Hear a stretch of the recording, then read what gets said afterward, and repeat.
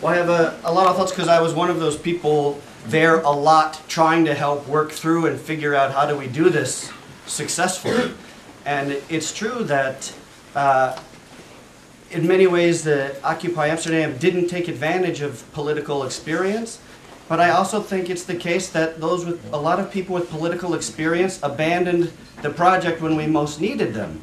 And our communication system broke down, our General Assemblies, groups were functioning in working groups and doing all kinds of things, but the General Assembly became hyper-focused on the camp daily management, as you might expect.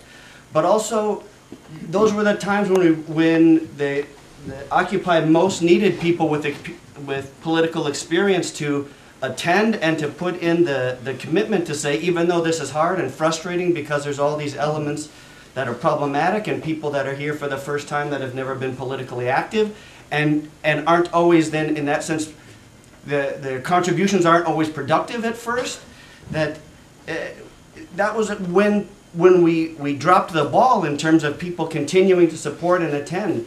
And a lot of people were there in working groups and not in the General Assemblies. And in my mind, what happened is the internal communication broke down so badly that when the time came for the mayor's deadline and we've got to do all of these things, the assemblies were no longer functioning as a real way for people to communicate. And so people that were concerned about different things, some people started to just take it into their own hands because they understood that the assemblies weren't accomplishing what they needed to accomplish. And so I take the point, and I agree about all of the sort of problems in many ways that you're suggesting, but I'm also saying that this was a process where this effort got out of the traditional activist communities and into a broader set of a broader community of people without experience, and that's when we really, really needed people to step up and participate and bring that experience. And we still need people, by the way. Yeah. Come on, wake up. You're next. Yeah, I think you're totally missing the point at all. I was there in the beginning, and I must say, at one point I also felt a little bit a distance between myself as a squatter, as an activist in maybe the more traditional sense, let's say. But I think the potential and the strength of Occupy was, for me, the way in which all kinds of people with every background, from whatever, from a working class people, squatters, to maybe bankers, they could all decide to talk about what democracy is, and this naivety was maybe made it bound to be destructive or something that would not work in the end. But that's the beauty of it. I mean, we've been talking about squatting a place, and then we were thinking like, yeah, but then you politicize the whole Occupy in the sense that, and then there is sort of a squat, and then the squatting movement is Occupy, and I mean, of course, that's what happened. Well, that's partially what happened. So you could also say it's good that the squatters were, maybe they should have been even more at a distance. It's not about success of the success of Occupy is, in my opinion, not in a sort of a well-structured anti-thing. I think this discussion is the success of Occupy, right?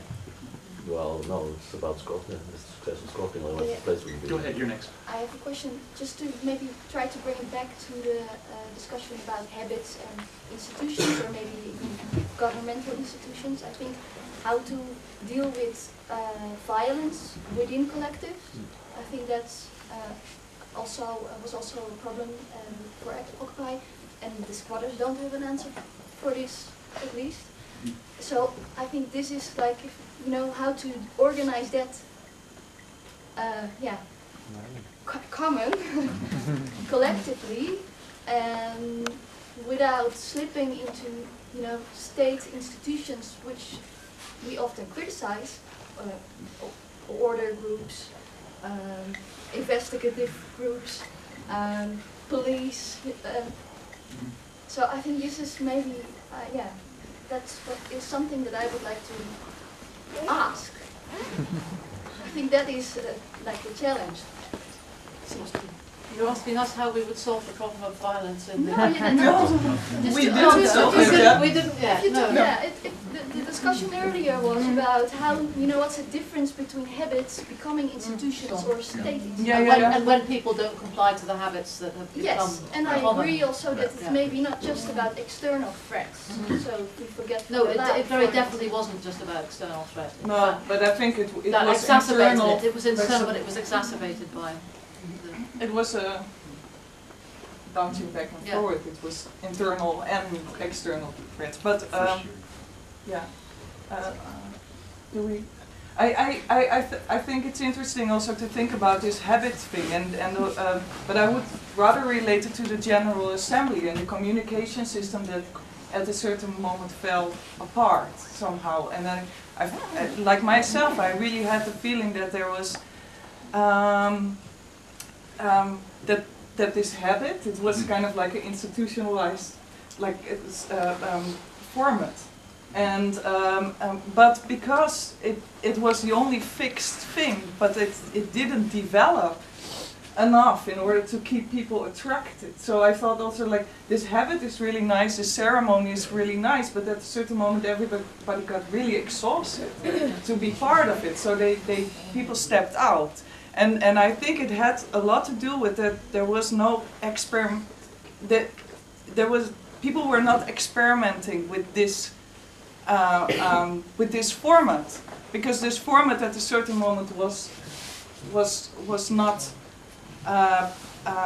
functioning anymore, but at the same time it was like the only bounding factor, so people were kind of like holding onto it all the time, and even though it was very clear that at a certain moment there were only 7 people attending these General Assemblies.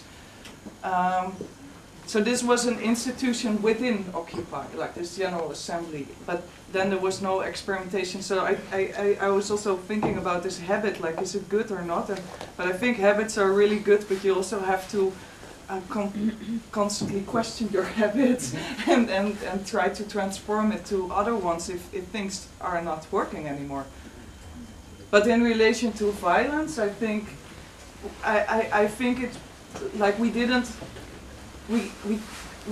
like Occupy Amsterdam didn't come to any conclusions about that, but there was a lot of experimentation within dealing with violence, and I thought that was actually very interesting. You had the peacekeepers, and among the peacekeepers, constant discussions about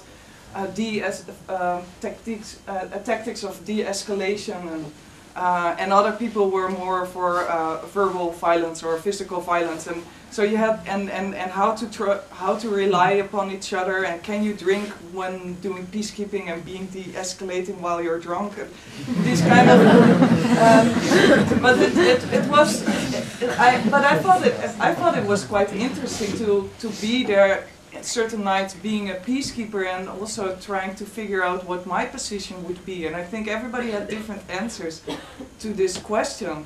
For me, it reminded me, I'm not a mother, but I felt like maybe like if I can do peacekeeping, maybe I should kind of like define myself as a mother of the camp, like as the first authority that you need, which is an authority that is based on affection, or at least in my experience. And then, and she would set rules for me. Huh? Or a father for that case? Yeah, or a father. You'd be a mother. Yeah, I would be a mother. But I thought it was very clarifying for me, because I thought it was a really difficult position to be in, because of course I related to state institutions that you already know, like policing. So and by defining it differently, calling it me being a mother, it's kind of like, okay, I can live with that kind of authority because it's based on love and caring for each other. And it probably provides the answer to the question of can you be drunk and do the job? Because the answer is probably no. So, Yeah. are you ready? So here and then you. I would like speaking Dutch because my English is not exactly. I'm sorry about that. No, no, Check, but- You can translate, right? Yeah, I can translate. Ik kom zelf van linkse beweging I come from the left movement. in Iran, waar wij hebben de basis voor revolutie van 1997 opgebouwd. In Iran, where we built up the base for the revolution in 1979. Yes. In die tijd, wij dachten dat voor ons was geen beweging. Wij gaan de beweging uitvinden. We thought at this time that there was no movement, that we were going to discover the movement. Dat gaat iedere generatie doen en dat is juist om te doen. Every generation is going to do that again, and it's the right thing to do. Alleen achteraf, wij hebben 200.000 mensen in bloedbad kwijtgeraakt. Only looking back, we lost 200,000 people in a bloodbath. En 800.000 mensen in gevangenis. And 800,000 people in jails. Als jij boos wordt hierover, If you're going to be angry about this, and she's pointing at the bloke who was at the door being angry. ik was boos op ons leven dat wij gaven, alle kameraden die kwijtraakten en uiteindelijk een dictator nog groter hadden we teruggebracht. I was angry at the comrades we lost, We hebben zoveel mensen kwijtgeraakt. the number of people that we lost, and ultimately the huge dictatorship that we gave birth to. Mijn leerpunt was, in Nederland, The thing I learned was that in the Netherlands, een land die 40 jaar heeft geprobeerd om mensen apolitiek te vormen, a country which has tried for 40 years to make people apolitical, is dit een fantastische start. this is a fantastic beginning. Maar dit zegt dat de leerpunten moeten exact uitgehaald worden. Half uurtje over Occupy is niks. Okay. But what she says is that we have to take the points of learning out of this, and half an hour about Occupy is nothing. So. Wat ik geleerd had in Iran was, eerst voordat jij de standpunten neemt van het jouw enthousiasme oudere mensen die nog leven in protest te horen. Before you, what she learned, first that's too long a sentence.